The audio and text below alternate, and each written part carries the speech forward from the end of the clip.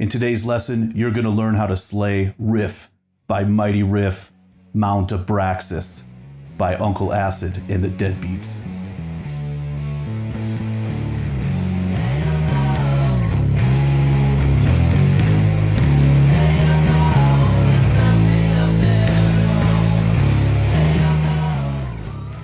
What's going on? My name is Jared and thank you so much for checking out this video. Let's get right into it. We are in C sharp standard tuning, so grab your axe, tune down, and let's do this.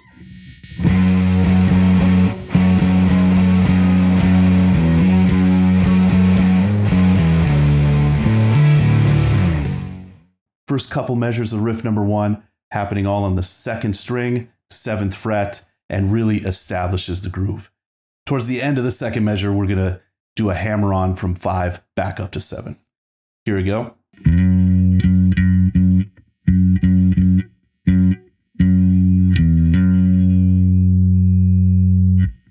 Second half of the riff, we're going to start on the same 7th fret. We're going to walk up to the 9th fret and eventually back down to the 10th fret on the 3rd string.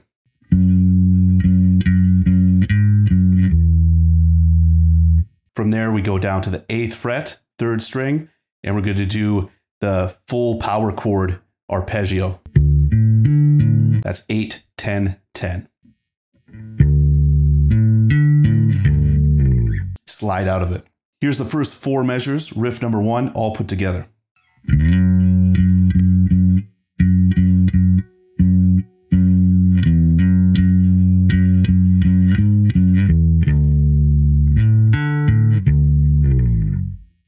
We play riff number 1 4 times before the vocals come in. The first 2 times are identical. So the last 2 times we play riff number 1, changes it slightly, goes like this.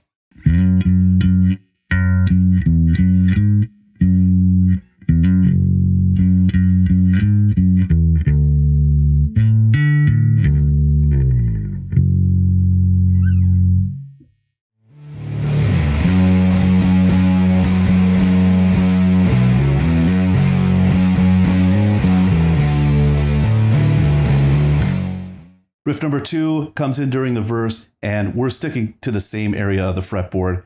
Starts on the same note. It's going to be mostly on the 7th fret, ends with hammer-ons from 5 to 7 on the 3rd and 2nd string.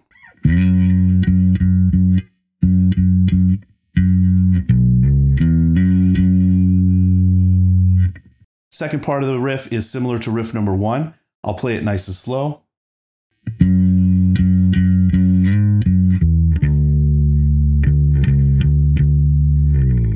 Just switches the ending. Goes 8, 7, 8, 8. We play the riff all throughout the entire first verse. I'm going to play it twice around just so you can get a feel for it.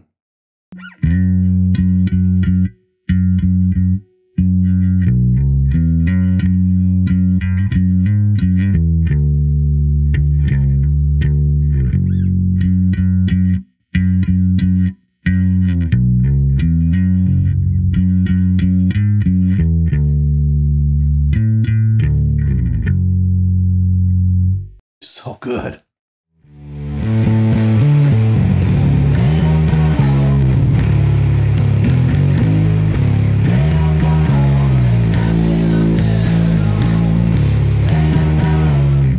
Riff number 3 comes in at 1:29 seconds and is played during the kind of first chorus. The riff starts out with the 4th string open and comes immediately to the 9th fret on the 3rd string. Slides down to 7.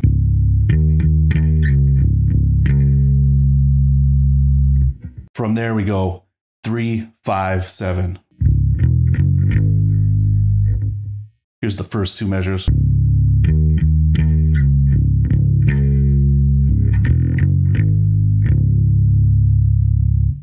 Next half of the riff starts exactly the same way, but we're going to end on the 3rd fret, 3rd string.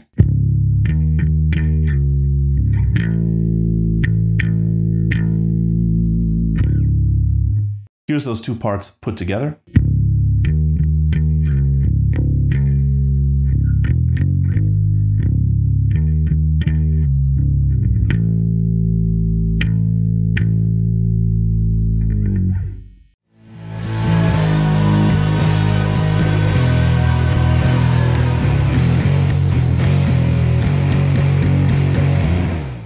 Riff number 4 is played during the bridge and is really more of an extension of riff number 3. Starts at measure 72 in the tab. Going to be down here, 3rd fret, 3rd string. Going to come up, play the octave on the 5th fret, 1st string. You play that 1st and 2nd finger. Then we go down to 2nd fret. 3rd fret, low string. Then we do a hammer on 3 up to 5.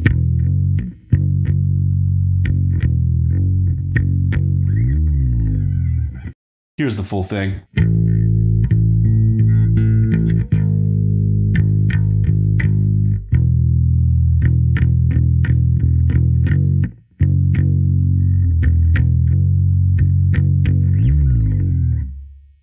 So good.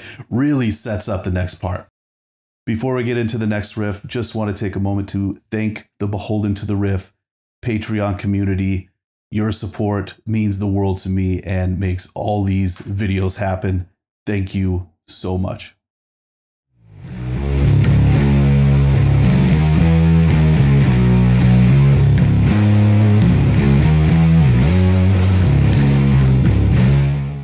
Riff number 5 comes in at 2 minutes, 48 seconds and gets nice and heavy.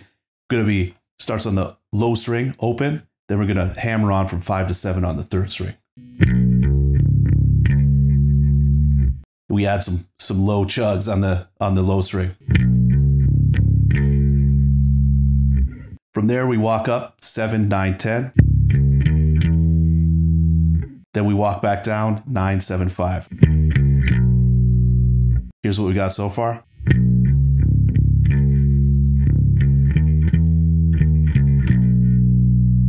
Next half of the riff starts exactly the same.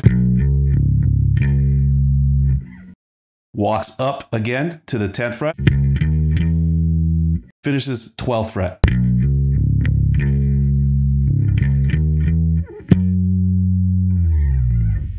We played that riff a few times before heading into another section of the song. So here's that riff a couple times, nice and slow. They do throw in this 9th fret on the 2nd string every once in a while.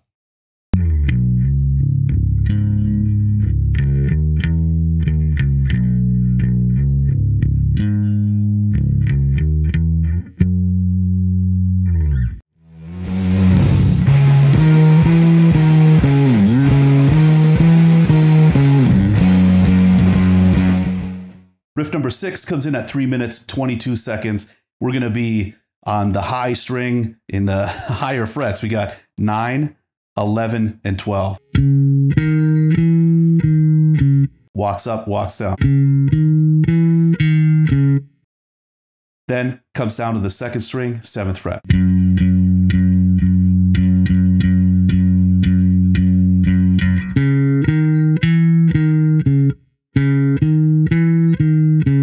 Every once in a while, throws in a little fill on the 1st string. Basically slides up from 7 to 9.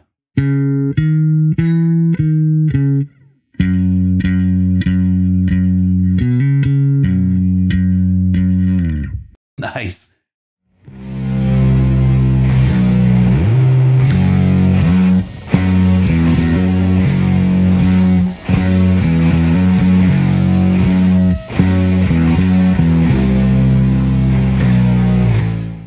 And that brings us to the massive outro riff. So cool. They just jammed this thing when I saw them live. They just extended the solo. They must have just, I don't know, 10 minutes of just this part. It was awesome. The riff starts out with an open 3rd string and then 7, 5, 7 on the 2nd string.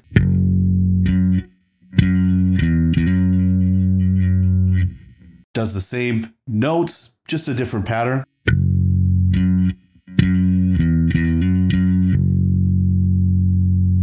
Then does the same thing as the 1st measure.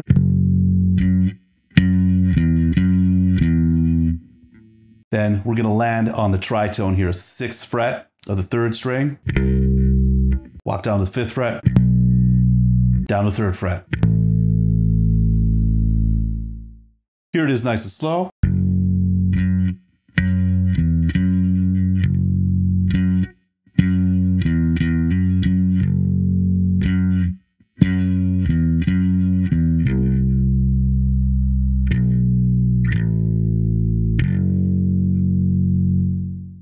I'm going to play this riff a few times at full speed. Thank you so much for checking out the video. If you dug the lesson, I highly encourage you to subscribe to the channel, like the video. YouTube loves that stuff. And then they show it to more people who love Uncle Acid just like we do. So thanks again, and we'll see you in the next one.